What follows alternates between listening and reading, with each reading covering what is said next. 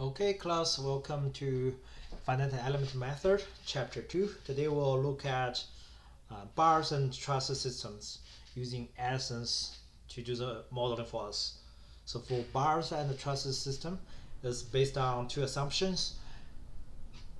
The first assumption is the bar has uniform cross area and the bars are joined together by frictionless pins. The second assumption is all the loads are applied to joints only. As a result, based on the two assumptions, we can get the bars carry only actual loads without any bending resistance. Okay, with these assumptions and definition of bar and truss system, I will go to an example problem.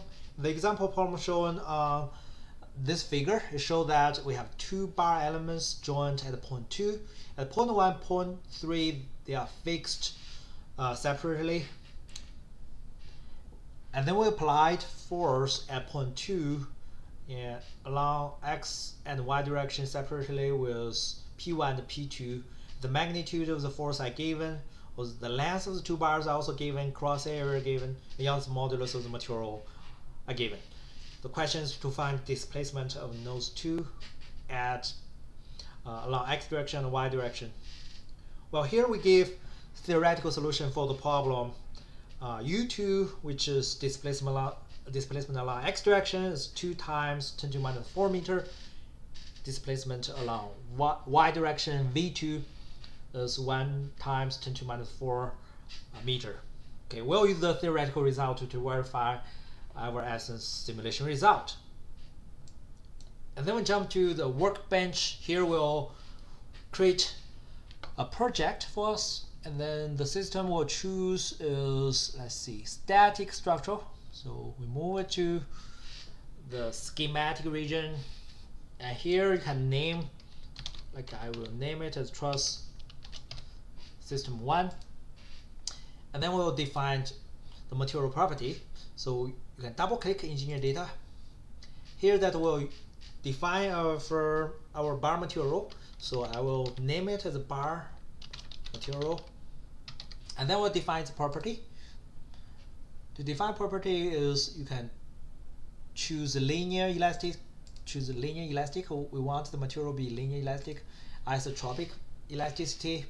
So means double click isotropic elasticity. That isotropic means property same along all directions. And here we can define this material property. Young's modulus is 2e10. Okay, 10 to the power of 10. Poisson ratio we define as 0.3. Now we have this material and defined as bar material. Okay, click it, close it, and then we go to geometry. So you can click geometry once, the third cell, and here click line bodies under the basic geometry options. Take line bodies to simplify the problem, because if it's a bar truss system, we can use line bodies to simplify the calculation. And then come back to geometry, double click on geometry, where we'll launch our geometry editor. For this class we'll use space claim. It will lead us to a new app, space claim, where we can build geometry.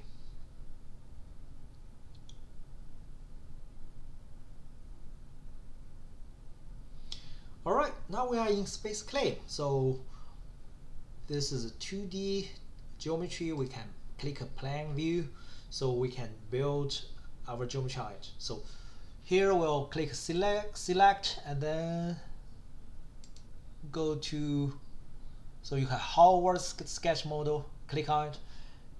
Then we can sketch the two bar elements. So we'll choose line to sketch it. So start at any point, use 135 degrees, and then change it to 100 millimeter.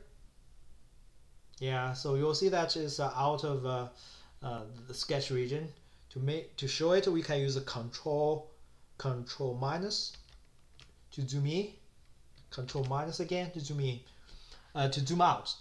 To zoom out, or you can use left corner, right corner. There's a zoom button. You can press on it, and then can choose to zoom in and zoom out. So we have zoom out to this region, and then we'll create another bar element. Click on the end and stretch it by use 90 degree. And here change back to 100 millimeter.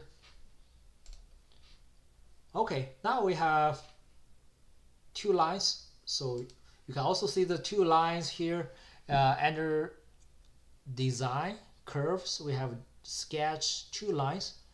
So after sketch the two lines, next step is we will create profile or cross area for the two lines. So it will become two beams. To do that, you can select these two lines. So what you do is you first click select button and then go to the lines. When you select the two lines, you can press control button on your keyboard. Press control button, and then you click the two lines, and then you can select the two lines at the same time.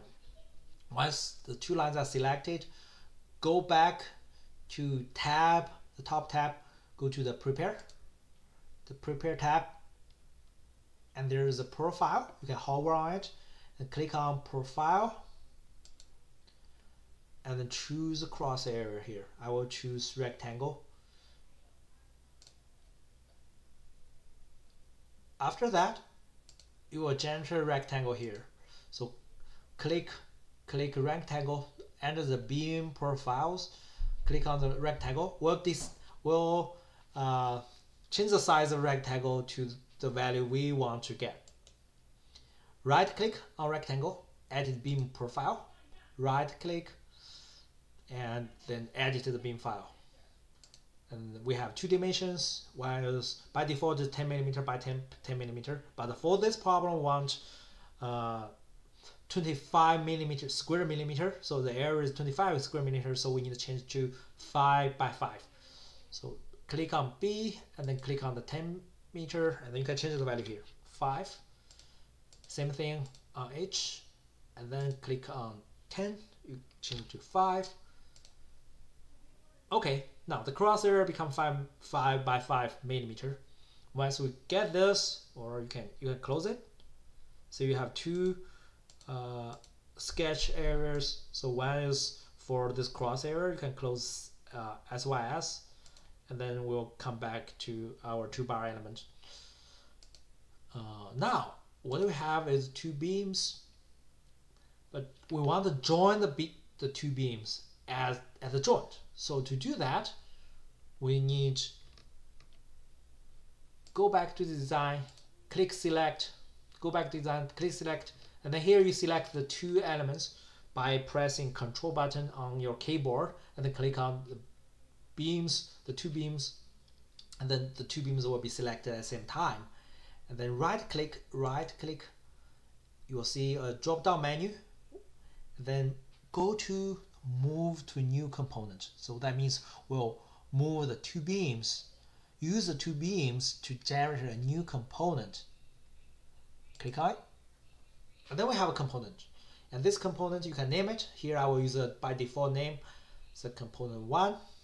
Once you have this component, you can click on component 1, and the drop down menu, a menu on the left bottom corner will show up. So here go to the geometry and click on now, and you will have a drop down menu. Here I will use a merge. I will choose merge. That means I want to join the two bars at their joints. So the two bars are joined together. Once we have this, and the model, the geometry is successfully created. So you can save this geometry before you leave it. So what I do is I will name it as two bar system, 2 bars, and then I'll click save. So now we have the two bar geometry. Let's close it. Come back to our workbench. Here we'll launch our model to do the force analysis and calculation. So double click on model, double click on model. It will lead us to mechanical modeler by ANSYS. It takes a few seconds for the computer to think about it. Okay, let's wait. It's open. Again, it will take some time to load geometry and the material properties.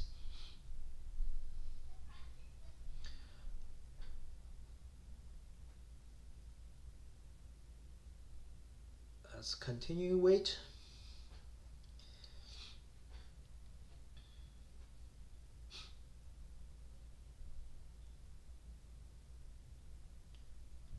Okay, we'll see that the status and has been uploaded. So you will see here, if you look at carefully, you will see the two lines. These are our two bars. Well, what we can do is we can change the perspective to put it on the perspective what we want to look at. This Z perspective. Okay, so that's the perspective we want to see. That we want to apply force at one end and fix the other two ends. Okay, and then we can zoom in and zoom out. So we can zoom out a little bit to put the two bar elements into perspective. And well, once we can see the two bar elements, the next step is we go to geometry, click beam. Here we'll assign materials property to it. By default is structure steel.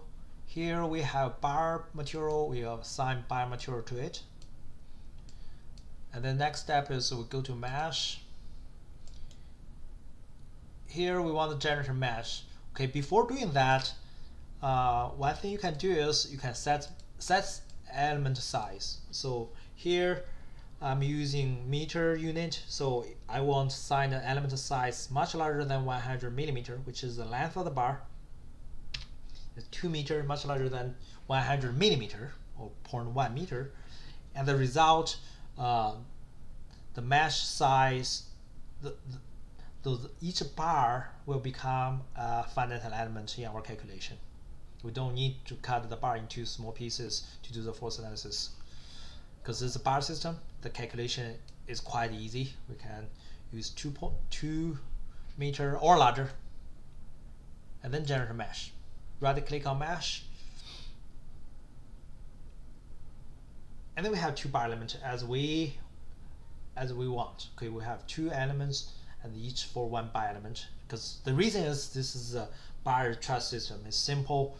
You don't need to cut each bar into small elements. Once we have it, and then the next step is set boundary condition. To set boundary condition, right click on static structure, and then insert fixed support. So now we have a fixed support. You'll see that fixed support show up under static structure, where we'll fix the two ends. So I will choose the two ends. So before you choose anything on your bar, you go to the button where show that vertex, because we'll fix the two vertices. So you can press Control on your keyboard, so you can choose both vertices on the same time. So once you choose both, click apply. Click apply here, and you have two vertices selected, fixed. So once they are fixed, we apply another boundary condition. The another boundary condition is force. So we'll apply force to the other end, and we'll pick this vertex, and then we'll apply force. And to define the magnitude, we will use a component. And from the coordinate, you can see that we can apply force along positive x direction and the positive z direction. Along x direction, let's go back to our problem. Along x direction, which is P1 is 1000 Newton. Okay, we'll do 1000 Newton. Y leave at 0, and z we will go to 500 Newton. Okay, make sure that I'm right, so I'll go back, have double check. Y is 500, Y is 1000. So after that, we'll go to solution. So right click on solution and insert what we want output. I want output directional. I want output directional deformation. So then I will know that deformation at different on the different elements. So once I add directional deformation and then go back to the solution, right click, choose solve, and you will see the problem will be solved. It will be a very easy problem, 2 elements, it's a piece of a cake. Once it's finished, click on directional deformation, and you will see that it shows that x-axis, so it shows the deformation along x-axis. The maximum deformation is around approximately 2 times 10 to power minus 4 meter. Okay, so if we go back to look at that, yeah, that's the theoretical prediction. So, and we can double check the displacement along, let's see, z direction. Put it on z direction. Once you choose the z direction, all the results disappeared. You can re-evaluate it again. Right click on solution, evaluate all the results, and then click on directional deformation, and the maximum deformation is 10 times 10 to a power minus 5, or it's 1 times 10 to minus 4 meter, which is what we predict. Well, the small difference is because of numerical calculation. Okay, it cannot be exactly the same. All right, so that's all what we have today, and we used a simple bar truss system with 2 bar elements to verify our simulation result, and I also walk you through the ANSYS modeling of a truss system.